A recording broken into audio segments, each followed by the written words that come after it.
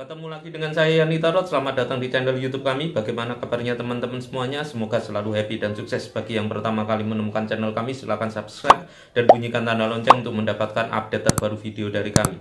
Bagi yang sudah subscribe, saya ucapkan terima kasih. Semoga channel ini berkembang sangat pesat dan bermanfaat bagi miliaran. Kita akan membahas tentang SHIO anjing, tentang asmara, percintaan, dan keuangannya di bulan Oktober tahun 2021 ya.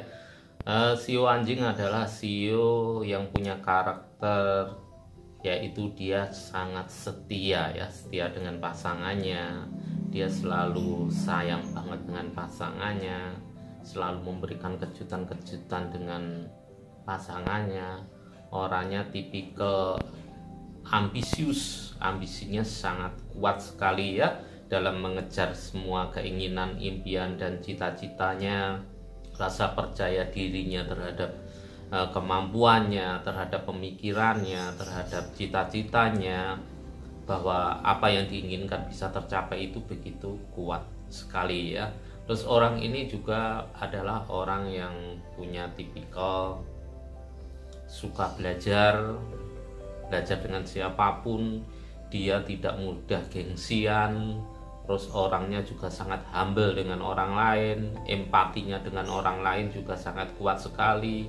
Orang ini juga tipikal yang sangat sabar sekali ya, sabar dalam menghadapi cobaan, sabar dalam menghadapi pasangannya yang mungkin cerewet atau mungkin yang suka ngatur. Terus orang ini adalah tipikal yang orang yang tidak suka menyendiri. Dia sukanya adalah bersama dengan teman-temannya gitu, karena gairah seorang SHIO anjing ini semakin menyala ya, semakin kuat ketika dia bersama teman-temannya. Bisa dikatakan orang ini kalau bekerja itu butuh tim gitu ya, agar apa yang diinginkan tercapai. Jadi kalau dia bekerja sendiri itu kesannya dia itu apa ya, istilahnya nggak bisa maksimal. Karakternya memang agak unik. Dalam arti unik ini, kalau orang itu biasanya kan rata-rata orang bekerja sendiri itu bagus. Itu justru seperti SHIO anjing ini malah justru kurang bagus dalam konteksnya. Dia nggak bisa fokus. Justru dia bisa fokus ketika memiliki tim gitu ya, rekan kerja atau apa gitu. Karena bagi seorang SHIO anjing ini, ketika ada sesuatu yang tidak perlu dia kerjakan, dia bisa melimpahkan ke orang lain. Jadi kalau bisa dikatakan ini seorang SHIO anjing ini paling cocok kalau dia itu sebagai bos. Karena apa? Kalau bos itu biasanya kan bisa membentuk sebuah tim gitu, punya anak buah. Tapi kalau ikut dengan orang lain itu, kalau posisinya itu belum bagus kan, terkadang belum punya anak buah ya, sehingga pekerjaannya belum bisa maksimal. Terus tapi orang ini adalah orang yang paling gigih ya, gigih dalam bekerja, juga tidak mengenal waktu ya. Orang ini itu adalah karakter-karakter yang tergambar dalam SHIO anjing. Kita coba untuk readingkan atau kita bacakan tarotnya tentang asmara, percintaan, dan keuangannya SHIO anjing di bulan Oktober tahun 2021 ya. Jika kalian belum subscribe, silakan subscribe dan bunyikan tanda lonceng untuk mendapatkan update terbaru video dari kami. Subscribe ini adalah gratis. Gratis Anda akan mendapatkan manfaat yang sangat luar biasa sekali dari channel ini. Dan jadilah Anda sahabat asik, yaitu sahabat anti skip iklan. Dengan Anda tidak skip iklan, berarti Anda mendukung kami, support kami terus berkarya buat kalian semuanya ya. Kita coba untuk readingkan tentang asmara, percintaan SHIO anjing ya. Kita acak-acak dulu kartunya, dan kita akan ambilkan satu kartu untuk melihat asmara, percintaan seorang SHIO anjing.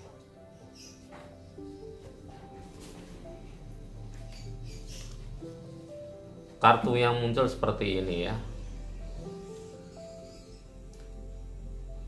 Tempest ini adalah gambaran orang yang menginjakkan kakinya, atau dewi yang menginjakkan kaki di tanah, yang satunya di air, yang otomatis unsurnya berbeda ya. Ini adalah gambaran ya.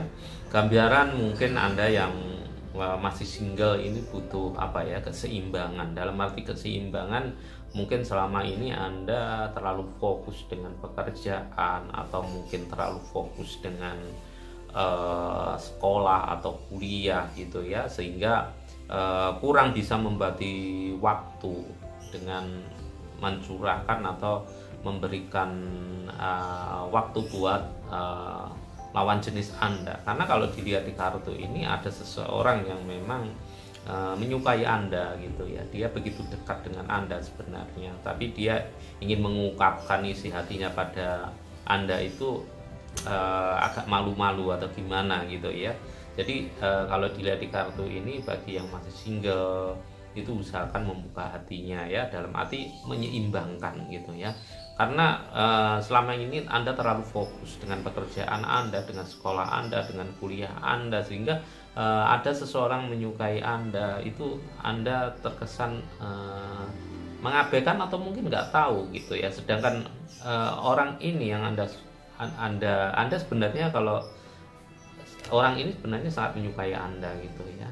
Sering apa yang Anda minta, apa yang Anda lakukan, dia ingin sekali bersama Anda gitu ya. Jadi kalau bisa yang masih single, tolonglah untuk bisa mengatur waktu gitu ya, biar Anda tidak single terus gitu ya, agar orang yang mencintai Anda, yang selama ini mungkin sudah berkorban buat Anda, itu mau mengungkapkan isi hatinya dengan Anda. Perhatian pada dia gitu ya, karena orang ini benar-benar sangat mencintai Anda, cuma dia untuk mengungkapkan isi hatinya masih ragu ya, apakah benar-benar Anda cinta atau enggak, atau gimana ya gitu ya. Kalau saya menyarankan Anda yang posisi single sekarang ini, cobalah bisa membagi waktu, dalam artinya menyeimbangkan gitu ya. Jadi Anda agar biar Anda bisa memiliki apa ya, histori tentang cinta, apalagi masih muda ya, atau Anda bisa mengenal cinta gitu ya. Di kartu ini bagi Anda yang pacaran juga sama, ini sepertinya butuh keseimbangan. Artinya keseimbangan aja apa ya, Anda jangan terlalu egois dengan pasangan Anda. Anda harus menghargai privasinya dia. Jangan setiap kali Anda ketemu dengan pasangan, atau mungkin yang masih pacaran, atau mungkin yang sudah berumah tangga, HP-nya selalu dibukain dan sebagainya gitu ya. Sebenarnya tetap harus ada privasi, walaupun Anda sudah suami istri pun harus ada bagian privasi yang ada dalam diri pasangan Anda, itu harus tetap Anda hargai. Jangan Anda terlalu sering untuk ngeceki HP-nya, WA-nya dan sebagainya, itu jangan ya, karena itu justru nanti akan menimbulkan sesuatu yang nggak bagus gitu ya. Terkesan Anda tidak percaya pada dia ya. Orang kalau sering nggak dipercaya gitu, justru dia akan melakukan hal yang membuat Anda semakin tidak percaya gitu ya. Terus di kartu ini juga ada gambaran Anda harus juga, terutama yang pacaran atau mungkin sudah berumah tangga, yang posisinya pendidikannya antara pasangannya itu berbeda. Mungkin Anda orang SMA, atau mungkin pasangan Anda itu kuliah, atau mungkin pekerjaannya berbeda. Kalau bisa Anda menambahlah wawasan pengetahuan yang bisa levelnya naik lah. Jadi mungkin Anda SMA gitu ya, terus pacar Anda itu orang kuliah. Kalau bisa Anda belajarlah tentang kuliah ini seperti apa gitu, ada biar Anda diajak ngobrol, atau mungkin dia sedang punya masalah yang hubungannya dengan kuliah, itu Anda bisa connect gitu, nyambung. Kalau nyambung enak, biasanya nanti akan membuat suasana pacaran kita itu juga akan semakin romantis, karena bisa saling mengisi satu sama lain. Tapi kalau Anda posisinya sekarang ini nggak mau menyeimbangkan, artinya dalam arti nggak mau menambah wawasan Anda, sedangkan pacar Anda itu kuliah, Anda masih cuma SMA, Anda tidak tahu seluk-beluknya kuliah, nggak mau tahu juga gitu ya, akhirnya juga nanti terjadi miskomunikasi, akhirnya bisa menyebabkan sebuah putus pacaran gitu ya. Yang rumah tangga juga sama gini ya, kalau harus mengikutilah levelnya suami itu kerjaannya apa, pendidikannya apa, mungkin mertua Anda seperti apa, itu ikuti gitu ya.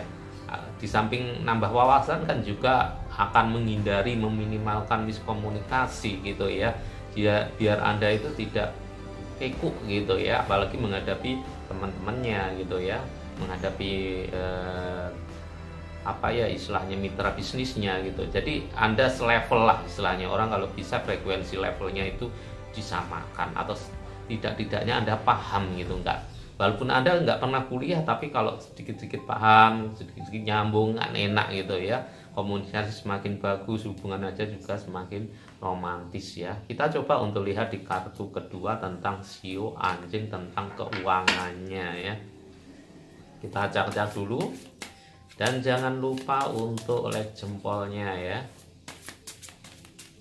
Kita lihat kartu SHIO anjing tentang keuangannya ya.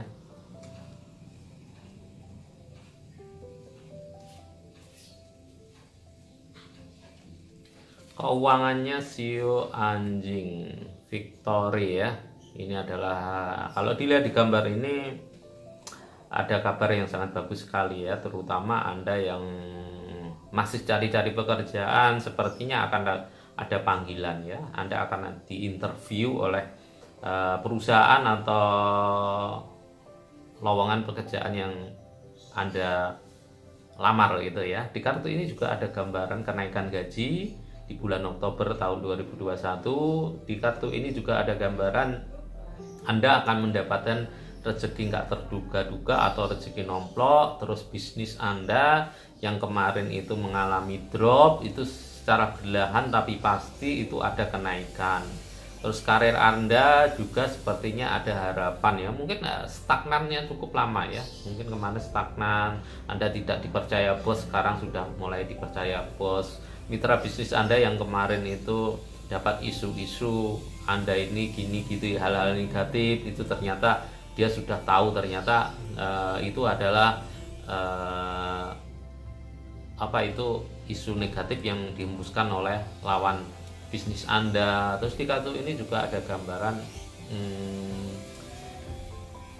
kuliner Anda yang kemarin Anda menciptakan sebuah produk kuliner yang baru, itu sepertinya sudah mulai direspon oleh konsumen ya, dimana Anda semakin banyak orderan. Terus Anda yang mungkin kemarin itu online, bisnisnya di online kan, atau kulinernya di online kan, yang di grab kan, itu kemarin itu mungkin belum ada respon, ini sepertinya sudah mulai ada respon. Jadi bisa dikatakan secara keuangan ini baik-baik aja ya kalau seorang SHIO anjing di bulan Oktober tahun 2021. Sedangkan masalah asmara memang harus menyeimbangkan, karena apa, dengan keseimbangan tersebut itu justru akan membuat keharmonisan di pasangan masing-masing. Sedangkan yang masih single juga akan cepat menemukan pasangan yang diharapkan gitu ya. Demikian reading tarot kami. Jika dirasa resonate, silakan like jempolnya.